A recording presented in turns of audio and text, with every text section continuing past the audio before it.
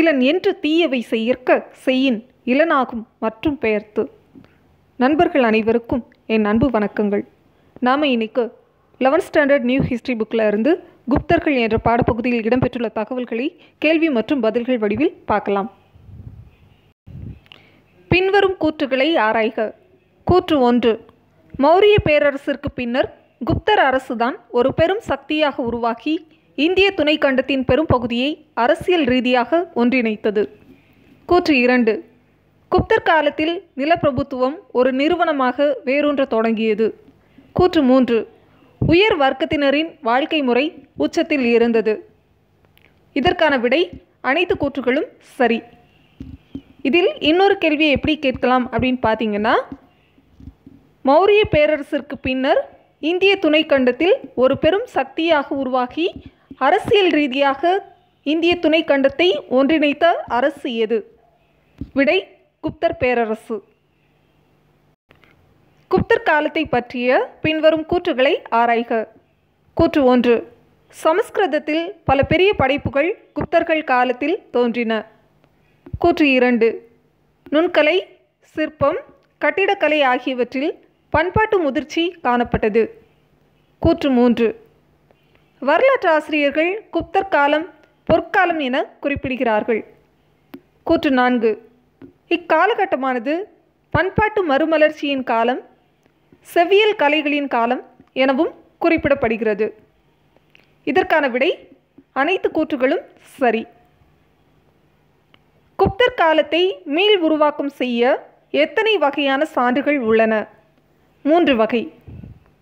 அந்த சான்றுகள் என்னென்னா, இலக்கிய சான்றுகள், கல்வெட்டுச் சான்றுகள் மற்றும் நாணய ஆதாரங்கள். குப்தர் காலத்தை பற்றி அறிய உதவும் இலக்கிய சான்றுகளில் சரியானவை எவை? 1. நாரதர், விஷ்ணு, பிருகஸ்பதி மற்றும் காத்தியாயனர் ஆகியோரின் ஸ்மிருதிகள். 2. புத்த சமண இலக்கியங்கள். 3. காளிதாசரின் படைப்புகள். இதற்கான விடை அனைத்தும் சரி. இதில் கேள்வி இன்னொரு விதமாக எப்படி கேட்கலாம் அப்படின்னு பார்த்தீங்கன்னா, காளிதாசரின் படைப்புகள் மூலமாக யாருடைய வரலாற்றை அறியலாம்? குப்தர் காலம். பொது ஆண்டு 400, அதாவது கிபி 400ஆம் ஆண்டில் அரசருக்கு கூறுவது போன்று எழுதப்பட்டுள்ள நீதிசாரம் என்ற தர்ம சாஸ்திரம் நூலை எழுதியவர் யார்? காமாந்தகார். இதில் கேள்வி வேறு விதமாக எப்படி இருக்கலாம் அப்படின்னு பார்த்தீங்கன்னா, அரசருக்கு கூறுவது போன்று எழுதப்பட்டுள்ள நூல் எது? நீதிசாரம். இந்த நீதிசாரம் என்ற நூலினுடைய வேறு பெயர் என்ன? தர்மசாஸ்திரம். நீதிசாரம் என்ற நூலானது எழுதப்பட்ட ஆண்டு என்ன? கிபி 400. குப்தர்களின் எழுச்சி குறித்த விவரங்களை அளிக்கும் விஷாக தத்தரின் நூல்கள் எவை? தேவி சந்திரகுப்தம் மற்றும் முத்ரா ராட்சசம். எந்த குப்த மன்னரின் காலத்தில் சீன பயணியான பாகியான் இந்தியாவிற்கு வருகை புரிந்தார்? 2ஆம் சந்திரகுப்தர். இதில் இன்னொரு கேள்வி எப்படி கேட்கலாம் அப்படின்னு பார்த்தீங்கன்னா, எந்த வெளிநாட்டு பயணியின் குறிப்புகள் மூலமாக குப்தர் காலத்தை பற்றி நாம் அறிந்து கொள்ளலாம்? பாகியான். 1ஆம் சந்திரகுப்தரின் சாதனைகளை குறிப்பிடும் கல்வெட்டு எது? மெஹ்ரோலி இரும்புத்தூண் கல்வெட்டு. சமுத்திரகுப்தரின் ஆட்சி, ஆளுமை, சாதனைகள் ஆகியவற்றை விளக்கக்கூடிய கல்வெட்டு எது? அலகாபாத் தூண் கல்வெட்டு. இதில் இன்னொரு கேள்வி எப்படி கேட்கலான்னா, அலகாபாத் தூண் கல்வெட்டு யாரை பற்றியது? சமுத்திரகுப்தர். அலகாபாத் தூண் கல்வெட்டை பொறித்தவர் யார்? ஹரிசேனர். அலகாபாத் தூண் கல்வெட்டு எத்தனை வரிகளில் நாகரி வரி வடிவத்தில் சமஸ்கிருதத்தில் எழுதப்பட்டுள்ளது? 33 வரிகள். குப்தர் காலத்திய நாணயங்கள் பற்றிய கூற்றுகளில் சரியானவை எவை? கூற்று 1. குப்த அரசர்கள் வெளியிட்ட நாணயங்களில் உருவங்கள் பொறிக்கப்பட்டுள்ளன. கூற்று 2. இந்த தங்க நாணயங்கள் குப்த அரசர்களின் பட்டங்கள் குறித்தும் அவர்கள் நடத்திய வேத சடங்குகள் குறித்தும் தெரிவிக்கின்றன. இதற்கான விடை இரு கூற்றுகளும் சரி. இதில் குறிப்பாக பார்த்தீங்கன்னா, குப்த அரசர்கள் வெளியிட்ட நாணயங்களில் அதிக அளவில் வெளியிட்ட நாணயங்கள் என்னன்னா தங்க நாணயங்கள். குப்த வம்சத்தின் 3வது ஆட்சியாளர் யார்? முதலாம் சந்திரகுப்தர். முதலாம் சந்திரகுப்தர் மணந்த லிச்சாவி இளவரசி யார்? குமாரதேவி. அடுத்த கேள்வி கூற்று காரணம். கூற்று: முதலாம் சந்திரகுப்தர் குமாரதேவி என்ற லிச்சாவி இளவரசியை மணந்தார். இந்த அரச குடும்பத்துடனான தொடர்பு குப்தர்களின் எழுச்சிக்கு காரணமாக இருந்திருக்கலாம். காரணம்: இத்தகவலை அவரது பரம்பரையினர் மிகவும் பெருமையோடு பதிவு செய்திருக்கின்றனர். இதற்கான விடை கூற்று காரணம் இரண்டும் சரி. மேலும் காரணம் கூற்றிற்கான சரியான விளக்கம். வடக்கு பீகாரில் இருந்த பழமையான கனசங்கம் எது? லிச்சாவி. கங்கைக்கும் நேபாள தெராய்க்கும் இடைப்பட்ட பகுதி எது? லிச்சாவி. சமுத்திரகுப்தர் பிரயாகைக்கு மேற்கே மதுரா வரையுள்ள செழிப்பான நிலங்கள் முழுவதையும் கைப்பற்றினார் என குறிப்பிடக்கூடிய கல்வெட்டு எது? அலகாபாத் தூண் கல்வெட்டு. இந்த சமுத்திரகுப்தர் யார் அப்படின்னு பார்த்தீங்கன்னா முதலாம் சந்திரகுப்தரின் மகன். மேலும் இதில் பிரயாகை இந்த இடத்தினுடைய தற்போதைய பெயர் என்ன அப்படின்னு பார்த்தீங்கன்னா அலகாபாத். கலிங்கம் வழியாக தெற்கே பல்லவர்களின் தலைநகரமான காஞ்சிபுரம் வரை வெற்றிகரமான படையெடுப்பை நடத்திய குப்த அரசர் யார்? சமுத்திரகுப்தர். இதில் கலிங்கம் என்ற நாட்டினுடைய தற்போதைய பெயர் என்ன அப்படின்னு பார்த்தீங்கன்னா ஒடிசா. குப்தர்களின் பகுதிகளாக புராணங்கள் குறிப்பிடும் இடங்கள் எவை? மகதம், அலகாபாத் மற்றும் அவுத். குப்த வம்சத்தின் முதல் அரசர் யார்? ஸ்ரீகுப்தர். அல்லது இந்த கேள்வி வேறு விதமாக எப்படி கேட்கலான்னா குப்த வம்சத்தினை தோற்றுவித்தவர் யார்? ஸ்ரீகுப்தர். இந்த ஸ்ரீகுப்தர் ஆட்சி செய்த காலம் பொது ஆண்டு 240 280 வரை, கிட்டத்தட்ட 40 ஆண்டுகள். ஸ்ரீகுப்தரின் மகன் யார்? கடோத்கஜர். கடோத்கஜரின் ஆட்சி காலம் பொது ஆண்டு 280 319 வரை. ஸ்ரீகுப்தரை தொடர்ந்து ஆட்சிக்கு வந்தவர் யார்? கடோத்கஜர்.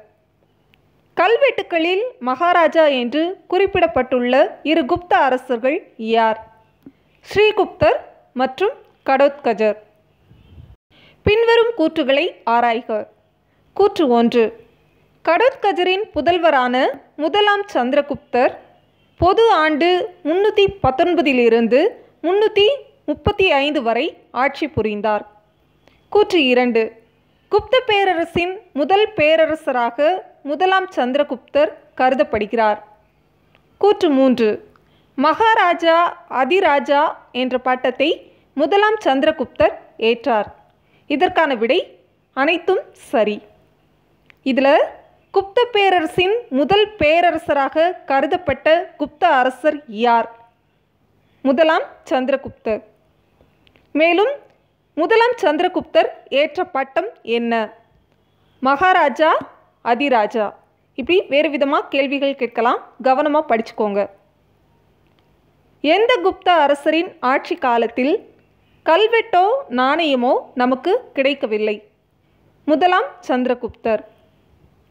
முதலாம் சந்திரகுப்தர் தனது புதல்வரான சமுத்திரகுப்தரை தனது வாரிசாக நியமித்த ஆண்டு என்ன? பொது ஆண்டு 335. பின்வரும் கூற்றுகளை ஆராய்க. கூற்று 1: அசோகர் தூண் ஒன்றில் பொறிக்கப்பட்ட சமுத்திரகுப்தரை பற்றிய நீண்ட புகழுரை அவர் மௌரிய பரம்பரையில் வந்ததாக சொல்கிறது. கூற்று 2: இந்த கல்வெட்டு சமுத்திரகுப்தர் நாடு முழுவதும் படையெடுத்து சென்றபோது அவருக்கு அடிபணிந்த அரசர்கள் ஆட்சி பகுதிகள் குறித்த மிக பெரும் பட்டியலை தருகிறது. இதற்கான விடை இரு கூற்றுகளும் சரி. இதில் முக்கியமாக இன்னொரு கேள்வி எப்படி கேட்கப்படலாம் அப்படின்னு பார்த்தீங்கன்னா, அசோகர் தூண் ஒன்றில் பொறிக்கப்பட்ட யாரை பற்றிய நீண்ட புகழுரை அவர் மௌரிய பரம்பரையில் வந்ததாக சொல்கிறது? விடை சமுத்திரகுப்தர். சமுத்திரகுப்தரின் படையெடுப்பை பற்றிய கூற்றுகளை ஆராய்க. கூற்று 1: தில்லி மற்றும் மேற்கு உத்தரப்பிரதேசத்தின் 4 அரசர்களையும் சமுத்திரகுப்தர் வென்றுள்ளார். கூற்று 2: தெற்கு மற்றும் கிழக்கு பகுதி அரசர்கள் அடிபணிந்து கப்பம் செலுத்த கட்டாயப்படுத்தப்பட்டனர். கூற்று 3: சமுத்திரகுப்தரின் படையெடுப்பு கிழக்கு கடற்கரையோரம் காஞ்சிபுரம் வரை நீண்டதாக தெரிகிறது. இதற்கான விடை அனைத்தும் சரி.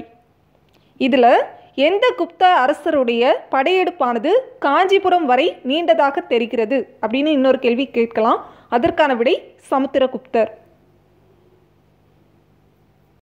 அடுத்த கேள்வி, சமுத்திரகுப்தரின் படையெடுப்பை பற்றிய கூற்றுகளை ஆராய்க. கூற்று 1. கங்கை சமவெளியின் மேற்கு பகுதியில் 9 அரசர்களை படைபலத்தால் சமுத்திரகுப்தர் வென்றுள்ளார். கூற்று 2. மாளவர்கள், யூதேயர்கள் உள்ளிட்ட ராஜஸ்தான் பகுதியின் 9 குடியரசுகள் குப்தர்களின் ஏகாதிபத்தியத்தை ஏற்குமாறு கட்டாயப்படுத்தப்பட்டனர். கூற்று 3. சமுத்திரகுப்தர் காலத்தில் தெய்வபுத்திர சாகானு சாஹி, சாகர் அரசு, இலங்கை அரசு போன்ற வெளிநாட்டு அரசுகளும் கப்பம் கட்டியதாக அசோகர் தூண் கல்வெட்டு குறிப்பிடுகிறது. இதற்கான விடை அனைத்தும் சரி. தெய்வபுத்திர சாகானு சாஹி என்பது ஒரு டேஷ் குஷான பட்டம். சமுத்திரகுப்தரின் ஆட்சி பற்றிய கூற்றுகளை ஆராய்க. கூற்று 1. சமுத்திரகுப்தரால் மேற்கு பகுதியில் சாக அரசர்களை தோற்கடிக்க முடியவில்லை என்பதால் நேரடி அதிகாரம் கங்கை சமவெளி வரை மட்டுமே இருந்தது. கூற்று 2. ராஜஸ்தானின் பழங்குடியினர் கப்பம் கட்டினர். கூற்று 3. பஞ்சாப் சமுத்திரகுப்தரின் அதிகாரத்திற்கு வெளியே இருந்தது. கூற்று 4. சமுத்திரகுப்தரின் படையெடுப்பு பழங்குடி குடியரசுகளின் அதிகாரத்தை குறைத்ததால் இங்கு ஹீனர்களின் ஊடுருவல் அடிக்கடி நிகழ்ந்தது. இதற்கான விடை அனைத்தும் சரி. இதில் சமுத்திரகுப்தரின் அதிகாரத்திற்கு வெளியே இருந்த பகுதி எது அப்படின்னு கேட்டாங்கன்னா பஞ்சாப். இது கொஞ்சம் கவனமாக படிச்சுக்கோங்க. அடுத்த கேள்வி, சமுத்திரகுப்தரின் ஆட்சி பற்றிய கூற்றுகளை ஆராய்க. கூற்று 1. குஷானர்களுடனான சமுத்திரகுப்தரின் உறவு குறித்து உறுதியாக தெரியவில்லை. கூற்று 2. சமுத்திரகுப்தரின் காலத்தில் இலங்கை அரசர் மேகவர்மன் பரிசுகளை அனுப்பி கயாவில் ஒரு பௌத்த மடம் கட்ட அனுமதி கோரியுள்ளார். இதற்கான விடை அனைத்தும் சரி. இதில் இன்னொரு முக்கியமான கேள்வி என்ன அப்படின்னு பார்த்தீங்கன்னா, சமுத்திரகுப்தருடைய காலத்தில் பரிசுகளை அனுப்பி கயாவில் ஒரு பௌத்த மடம் கட்ட அனுமதி கோரிய இலங்கை அரசர் யார் அப்படின்னு கேட்டாங்கன்னா மேகவர்மன். சமுத்திரகுப்தரின் ஆட்சி பற்றிய கூற்றுகளை ஆராய்க. கூற்று 1. சமுத்திரகுப்தரின் ஆட்சி காலம் 40 ஆண்டுகள் நீடித்தது. கூற்று 2. படையெடுப்புகளை திட்டமிட்டு நடத்த அவருக்கு போதுமான கால அவகாசம் இருந்தது. கூற்று 3. தனது இராணுவ வெற்றிகளை பிரகடனம் செய்ய சமுத்திரகுப்தர் அஸ்வமேத யாகம் நடத்தினார். இதற்கான விடை அனைத்து கூற்றுகளும் சரி.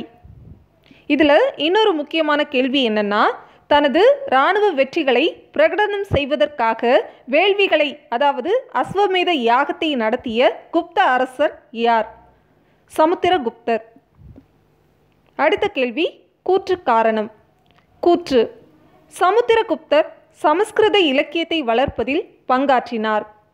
காரணம்: அவர் அறிஞர்களையும் ஹரிசேனர் போன்ற கவிஞர்களையும் ஆதரித்தார். இதற்கான விடை கூற்று காரணம் இரண்டும் சரி, மேலும் சரியான விளக்கம். இதில் இன்னொரு கேள்வி எப்படி கேட்கலான்னா, ஹரிசேனரை ஆதரித்த குப்த அரசர் யார்? சமுத்திரகுப்தர். தான் வைணவத்தை தீவிரமாக பின்பற்றினாலும் கூட வசுபந்து என்ற மாபெரும் பௌத்த அறிஞரை ஆதரித்த குப்த அரசர் யார்? சமுத்திரகுப்தர். இந்த கேள்வி வேறு விதமாக எப்படி கேட்கலான்னா, வசுபந்து என்ற மாபெரும் பௌத்த அறிஞரை ஆதரித்த குப்த அரசர் யார்? சமுத்திரகுப்தர். மேலும் சமுத்திரகுப்தர் பின்பற்றிய சமயம் எது? வைணவம். கவிதை, இசைப்பிரியரான எந்த குப்த அரசருக்கு கவிராஜா என்ற பட்டம் வழங்கப்பட்டது? சமுத்திரகுப்தர். குப்த நாணயங்களில் எந்த குப்த அரசர் வீணை வாசிப்பது போன்ற சின்னம் பொறிக்கப்பட்டுள்ளது? சமுத்திரகுப்தர். விக்ரமாதித்யன் என்று அழைக்கப்பட்ட குப்த அரசர் யார்? இரண்டாம் சந்திரகுப்தர். தனது தாத்தா பெயரையை சூட்டிக்கொண்ட குப்த அரசர் யார்? இரண்டாம் சந்திரகுப்தர். இரண்டாம் சந்திரகுப்தர் பற்றிய கூற்றுகளை ஆராய்க. கூற்று 1. இவர் திறமையான அரசர். 40 ஆண்டுகள் ஆட்சி புரிந்தார். இரண்டாம் சந்திரகுப்தரின் ஆட்சி காலம் பொது ஆண்டு 375 415 வரை. கூற்று 2. தன் சகோதரரான ராமகுப்தருடன் வாரிசுரிமைக்கு போராடி ஆட்சிக்கு வந்தார். ராமகுப்தரின் ஆட்சி காலம் பொது ஆண்டு 370 375 வரை. கூற்று 3. தனது அரசின் எல்லைகளை போர்கள், திருமண உறவுகள் ஆகியவற்றின் மூலம் விரிவுபடுத்தினார். இதற்கான விடை அனைத்தும் சரி. இதில் முக்கியமாக எப்படி கேள்வி கேட்கலாம் அப்படின்னு பார்த்தீங்கன்னா, திறமையான குப்த அரசர் யார்? இரண்டாம் சந்திரகுப்தர். இரண்டாம் சந்திரகுப்தரின் சகோதரர் யார்? ராமகுப்தர். தனது சகோதரரான ராமகுப்தருடன் போராடி ஆட்சிக்கு வந்த குப்த அரசர் யார்? இரண்டாம் சந்திரகுப்தர். இராணுவ முக்கியத்துவம் வாய்ந்த தக்கான பகுதியை ஆண்ட வாகடாக இளவரசருக்கு தன் மகள் பிரபாவதியை திருமணம் செய்து கொடுத்த குப்த அரசர் யார்? இரண்டாம் சந்திரகுப்தர். இரண்டாம் சந்திரகுப்தர் பற்றிய கூற்றுகளை ஆராய்க. கூற்று 1. இராணுவ முக்கியத்துவம் வாய்ந்த தக்கான பகுதியை ஆண்ட வாகடாக இளவரசருக்கு தன் மகள் பிரபாவதியை திருமணம் செய்து கொடுத்தார். கூற்று 2. மேற்கு இந்திய அரசுகள் மீதான படையெடுப்பின் போது இத்திருமண உறவுகள் கூடுதல் பலம் அளித்தன. கூற்று 3. மேற்கு மாலவம், குஜராத் ஆகிய பகுதிகளை 400 ஆண்டுகளாக ஆட்சி செய்து வந்த சாக அரசர்களை இப்படையெடுப்பின் மூலம் இரண்டாம் சந்திரகுப்தர் வென்றார். இதற்கான விடை அனைத்தும் சரி. இதில் முக்கியமான கேள்வி என்னென்னா, 400 ஆண்டுகளாக ஆட்சி செய்து வந்த சாக அரசர்களை படையெடுப்பின் மூலம் வெற்றி கொண்ட குப்த அரசர் யார்? இரண்டாம் சந்திரகுப்தர். எந்த குப்த அரசரின் காலத்தில் ரோமானிய பேரரசுடனான வணிகத்தால் அரசின் வளம் பெருகியது? இரண்டாம் சந்திரகுப்தர். இரண்டாம் சந்திரகுப்தர் பற்றிய கூற்றுகளை ஆராய்க. கூற்று 1. கிழக்கு மற்றும் மேற்கு இந்தியாவை வென்ற பின்னர் ஹீனர், காம்போஜர் மற்றும் கிராதகர் போன்ற வடநாட்டு அரசுகளை வென்றார். கூற்று 2. இவர் மிகப்பெரிய வெற்றி வீரராக மட்டுமின்றி சிறந்த நிர்வாகியாகவும் திகழ்ந்தார். இதற்கான விடை அனைத்தும் சரி. இரண்டாம் சந்திரகுப்தர் பற்றிய கூற்றுகளை ஆராய்க. கூற்று 1. விக்ரமன், தேவகுப்தன், தேவராஜன், சிம்ஹ விக்ரமன், விக்ரமாதித்யன், சஹாரி ஆகியவை இரண்டாம் சந்திரகுப்தரின் சிறப்பு பெயர்கள் ஆகும். இச்சிறப்பு பெயர்கள் அனைத்தும் நாணயங்களில் குறிப்பிடப்பட்டுள்ளன. இதற்கான விடை அனைத்தும் சரி. இந்த இரண்டாம் சந்திரகுப்தரின் சிறப்பு பெயர்களை கவனமாக படித்து வச்சுக்கோங்க. கலை, இலக்கியம், அறிவியல் ஆகிய துறைகளில் சிறந்து விளங்கிய நவரத்தினங்கள் எனப்பட்ட 9 அறிஞர்கள் யாருடைய அவையில் இருந்தனர்? இரண்டாம் சந்திரகுப்தர். அடுத்த கேள்வி பொறுத்துக. நவரத்தினங்கள் இவர்கள் அலங்கரித்த அவை யாருடையது அப்படின்னா இரண்டாம் சந்திரகுப்தர். மாபெரும் சமஸ்கிருத கவிஞர் காளிதாசர், சமஸ்கிருத புலவர் ஹரிசேனர், அகராதியை உருவாக்கியவர் அமரசிம்மர், மருத்துவ அறிஞர் தன்வந்திரி. இந்த 4 அறிஞர்களுமே இரண்டாம் சந்திரகுப்தரின் அரசவையை அலங்கரித்த நவரத்தினங்களில் இடம்பெற்றவர்கள். கவனமாக பார்த்துக்கோங்க. குப்த பேரரசின் வளம் குறித்து பதிவு செய்த சீன பயணி யார்? பாகியான். வெள்ளி நாணயத்தை வெளியிட்ட முதல் குப்த அரசர் யார்? இரண்டாம் சந்திரகுப்தர். எந்த குப்த அரசரின் ஆட்சி காலத்தில் பேரரசின் விரிவாக்கம் உச்சத்தை எட்டியது? இரண்டாம் சந்திரகுப்தர். இரண்டாம் சந்திரகுப்தரின் மகன் யார்? முதலாம் குமாரகுப்தர். முதலாம் குமாரகுப்தர் பற்றிய கூற்றுகளை ஆராய்க. கூற்று 1. இவர் இரண்டாம் சந்திரகுப்தருக்கு பின் பொது ஆண்டு 455 வரை ஆட்சி புரிந்தார். கூற்று 2. புகழ்பெற்ற நாலந்தா பல்கலைக்கழகத்தை முதலாம் குமாரகுப்தர் தோற்றுவித்தார். கூற்று 3. இவர் சக்கராதித்யர் என்று அழைக்கப்பட்டார். இதற்கான விடை அனைத்தும் சரி. இதில் சக்கராதித்யர் என்று அழைக்கப்பட்ட குப்த அரசர் யார் அப்படின்னு கேட்டாங்கன்னா முதலாம் குமாரகுப்தர். மேலும் ரொம்பவும் முக்கியமான ஒரு கேள்வி என்ன அப்படின்னா, புகழ்பெற்ற நாலந்தா பல்கலைக்கழகத்தை உருவாக்கிய குப்த மன்னர் யார்? முதலாம் குமாரகுப்தர். குப்த வம்சத்தின் கடைசி பேரரசர் யார்? ஸ்கந்தகுப்தர். ஸ்கந்தகுப்தர் பற்றிய கூற்றுகளை ஆராய்க. கூற்று 1, இவர் முதலாம் குமாரகுப்தரின் புதல்வராவார். கூற்று 2, ஹீனரின் படையெடுப்பை தடுத்தார்.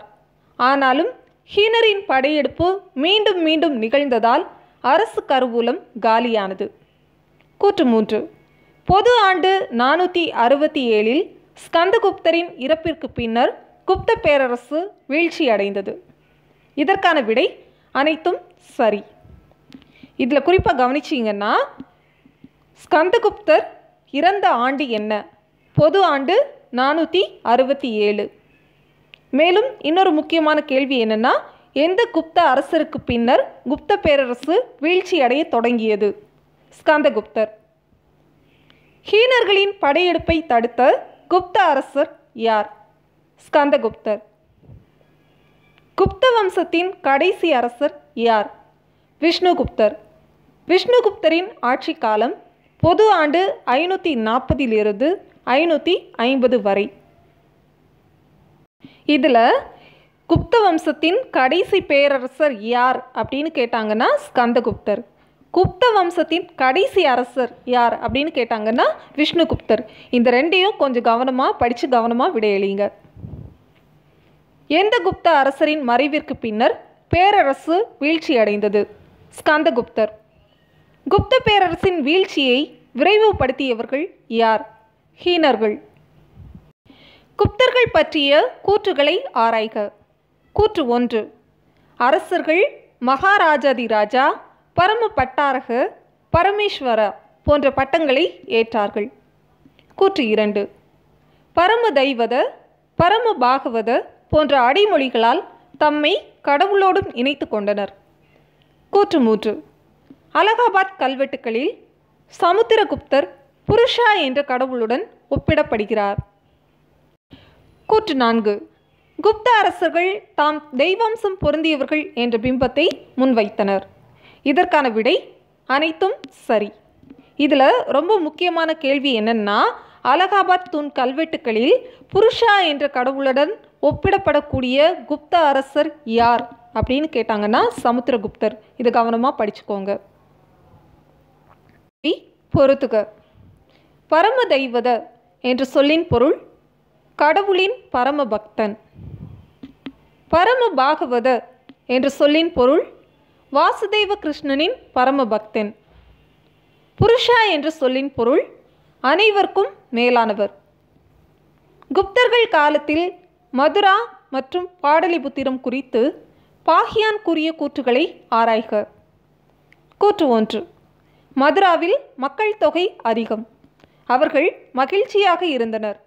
அவர்கள் தமது குடும்பத்தை பதிவு செய்ய வேண்டிய அவசியம் இல்லை.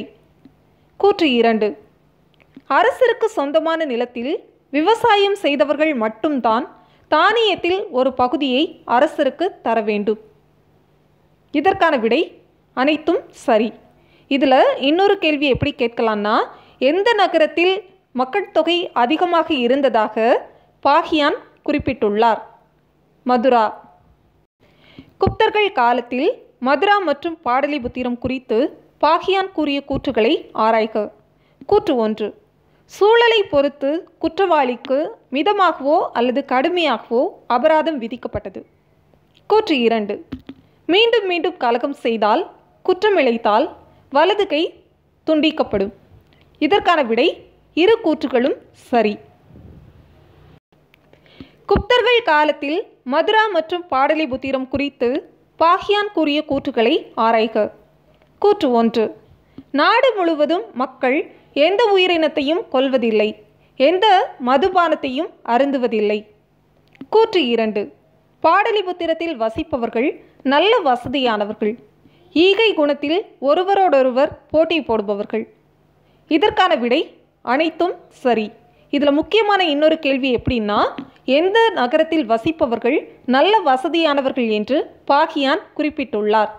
பாடலிபுத்திரம். குப்தர்கள் காலத்தில் மதுரா மற்றும் பாடலிபுத்திரம் குறித்து பாகியான் கூறிய கூற்றுகளை ஆராய்க. கூற்று 1. நகரங்களில் வைசிய குடும்பத்தினர் தர்மம் செய்வதற்கும் மருத்துவத்திற்கும் சத்திரங்களை கட்டியிருக்கிறார்கள். கூற்று 2. அனைத்து ஏழைகள், ஆதரவற்றோர், அனாதைகள், விதவைகள், குழந்தை இல்லாதவர்கள், அங்கவீனர்கள் மற்றும் ஊனமுற்றவர்கள் என அனைவருக்கும் அனைத்து விதமான உதவிகளும் செய்யப்படுகின்றன. இதற்கான விடை அனைத்தும் சரி. அடுத்த கேள்வி, ஹீனர்கள் பற்றிய கூற்றுகளை ஆராய்க. கூற்று 1. ஹீனர்களின் தோற்றம் குறித்த கருத்துக்கள் எதுவும் உறுதியாக தெரியவில்லை. கூற்று 2. ரோமாபுரி பேரரசின் வீழ்ச்சிக்கு காரணமாக இருந்தவர்கள். கூற்று 3. அட்டில்லாவின் தலைமையில் திரண்ட இவர்கள் ஐரோப்பாவில் கொடுங்கோன்மைக்கு பெயர் பெற்றவர்கள். இதற்கான விடை அனைத்தும் சரி. இதில் கவனிச்சிங்கன்னா, ரோமாபுரி பேரரசின் வீழ்ச்சிக்கு காரணமாக இருந்தவர்கள் யாருன்னு கேட்டாங்கன்னா ஹீனர்கள். மேலும் யாருடைய தலைமையில் திரண்ட ஹீனர்கள் ஐரோப்பாவில் கொடுங்கோன்மைக்கு பெயர் பெற்றவர்களாக இருந்தார்கள்? அட்டில்லா. அடுத்த கேள்வி, ஹீனர்கள் பற்றிய கூற்றுகளை ஆராய்க. கூற்று 1. வெள்ளை ஹீனர்கள் என்றழைக்கப்பட்ட ஹீனர்களின் ஒரு பிரிவு மத்திய ஆசியாவிலிருந்து இந்தியா நோக்கி நகர்ந்தது. கூற்று 2. ஹீனர்களின் படையெடுப்பு குஷானர்கள் காலத்திற்கு 100 ஆண்டுகளுக்கு பின் ஆரம்பமானது. இதற்கான விடை அனைத்தும் சரி. இதில் இன்னொரு கேள்வி எப்படி கேட்கலான்னா, இந்தியாவில் ஹீனர்களுடைய படையெடுப்பு யாருடைய காலத்திற்கு 100 ஆண்டுகளுக்கு பின்னர் ஆரம்பமானது? குஷானர்கள். யாருடைய கூற்றுப்படி ஹீனர்கள் காஸ்பியன் கடல் அருகில் வாழ்ந்த பழங்குடி இன மக்கள்? ரோமானிய வரலாற்று ஆசிரியர் டாசிடஸ். பின்வரும் கூற்றுகளில் சரியானவை எவை? கூற்று 1. அமாத்தியா என்னும் சொல் பல முத்திரைகளில் காணப்படுகிறது. கூற்று 2. குமாரமாத்தியா என்னும் சொல் 6 வைஷாலி முத்திரைகளில் இடம்பெற்றுள்ளது. இது தனக்கென தனியாக அலுவலகம் உள்ள ஒரு உயர் அதிகாரியை குறிப்பிடுகிறது. இதற்கான விடை அனைத்தும் சரி. இதில் இன்னொரு விதமாக கேள்வி எப்படி கேட்கலான்னா, தனக்கென தனியாக அலுவலகம் உள்ள ஒரு உயர் அதிகாரியை குறிப்பிடக்கூடிய குப்தர் கால சொல் எது? குமாரமாத்தியா. பின்வரும் கூற்றுகளில் சரியானவை எவை? கூற்று 1. குமாரமாத்தியா எனும் பதவி அமாத்தியாக்களில் மிக முக்கியமான பதவியாக அரசகுல இளவரசர்கள் தகுதிக்கு இணையாக இருக்கும் போல் உள்ளது. கூற்று 2. குமாரமாத்தியாக்கள் அரசர், பட்டத்து இளவரசர், வருவாய்த்துறை அல்லது மாகாணம் என்று பலவற்றோடு தொடர்புடையவர்கள். கூற்று 3. லிச்சாவியர்களின் பட்டமேற்பு விழாவிற்கான புனித குலத்திற்கு பொறுப்பான ஒரு குமாரமாத்தியா பற்றி லிச்சாவி முத்திரை ஒன்று குறிப்பிடுகிறது. இதற்கான விடை அனைத்தும் சரி. பின்வரும் கூற்றுகளில் சரியானவை எவை? கூற்று 1. குமாரமாத்தியா பொறுப்பில் உள்ளவர்கள் சில சமயங்களில் கூடுதல் பொறுப்புகளையும் பதவி பெயர்களையும் கொண்டிருந்தனர். கூற்று 2. இந்த பொறுப்புகள் வாரிசு அடிப்படையில் வழங்கப்பட்டிருக்கலாம். இதற்கான விடை அனைத்தும் சரி. பின்வரும் கூற்றுகளில் சரியானவை எவை? கூற்று 1. அலகாபாத் மெய்கீர்த்தியை எழுதிய ஹரிசேனர் ஒரு குமாரமாத்தியா, சந்தி விக்ரகா, மகா தண்டநாயகா ஆகிய பட்டங்களை கொண்டவராக இருந்துள்ளார். கூற்று 2. இவர் மகா தண்டநாயகா துருவபூதியின் புதல்வர் ஆவார். இதற்கான விடை இரண்டும் சரி. இதில் கேள்வி வேறு விதமாக எப்படி கேட்கப்படலான்னா, மகா தண்டநாயகா துருவபூதியின் புதல்வர் யார்? ஹரிசேனர். மேலும் அலகாபாத் மெய்கீர்த்தியை எழுதிய ஹரிசேனர் பெற்றிருந்த பட்டங்களில் சரியானவை எவை? குமாரமாத்தியா, சந்தி விக்ரகிகா மற்றும் மகா தண்டநாயகா. இவ்வளோதான் நண்பர்களே, நாம் இன்னைக்கு குப்தர்கள் பாடப்பகுதியிலிருந்து சில கேள்விகள் மற்றும் அதற்கான விடைகள் பார்த்தோம். இதனுடைய தொடர்ச்சியை அடுத்த வகுப்பில் பார்க்கலாம். இந்த வீடியோ உங்களுக்கு ரொம்ப பயனுள்ளதாக இருந்திருக்கும் அப்படின்னு நம்புகிறேன். இதை கண்டிப்பாக உங்கள் நண்பர்களோட பகிர்ந்துக்கோங்க. இதே மாதிரி இன்னொரு வகுப்பில் நாம் மீண்டும் சந்திக்கலாம். நன்றி நண்பர்களே.